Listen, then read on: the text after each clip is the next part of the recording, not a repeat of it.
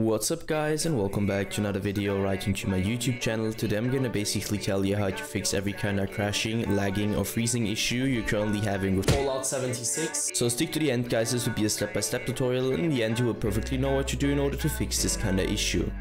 Before we start right into the video, I just want to let you guys know that I would really appreciate it if you would just leave a like, a comment or a subscription right into my YouTube channel. It would really make my day and help me out as a little YouTuber as I am.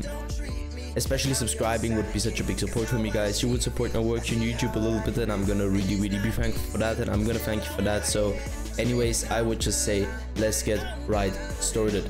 So the first step I would recommend doing for everybody is gonna be to navigate to the very bottom of your screen, where you're gonna right click your taskbar and open up your task manager. The next step is going to be to navigate to the top left corner of your screen, clicking onto processes, and once you click processes, I want you to simply end every single task which is currently running and has nothing to do with Windows, obviously. So two reasons for that. First of all, too many applications, too many background processes, too many programs, too many games running at the same time on a low-end or bad PC will cause crashing, lagging or freezing on the long term, because your PC can't handle that anymore. And the second reason, like it was for me, there are some applications, don't ask me why, which are currently third-party in your game, causing it to crash or freeze in some way. So just trust me and end every single process.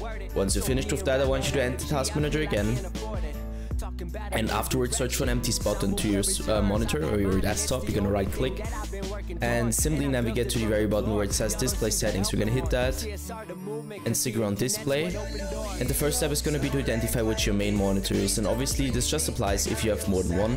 So you're gonna hit identify and identify it. Once you're done with that, scroll down, go to scale and layout. I want you to change the size of text tabs and other items to 100% as recommended, and the display resolution should be the same as in game. So for example, if you have an in-game 1720 by 1070, I also want you to apply this to your display resolution.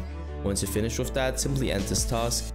Navigate to the bottom left corner of your screen, click into the Windows symbol, open up your settings, navigate right onto Update and Security, and stick around Windows Update. Well, I want you to click into check for updates, because I know guys it's gonna sound a little bit basic, but trust me, updating every single driver you could possibly update on your PC will help you a lot with every kind of issue you're currently having, and also with crashing, lagging or freezing. So just trust me and download the latest version of Windows, and once you're finished with that, end this task. Navigate right onto your graphics card, driver, application, or use the browser for that, and download the latest version of your driver, just to provide the best possible performance in general for your PC. That's it for the video guys. I hope that I could actually help you out of this one. If it was like that, just leave a like, a comment or a subscription. I'm gonna really be thankful for that, and I'm gonna thank you for that. So anyways, I would just say have a nice day, see you at the next one, and bye.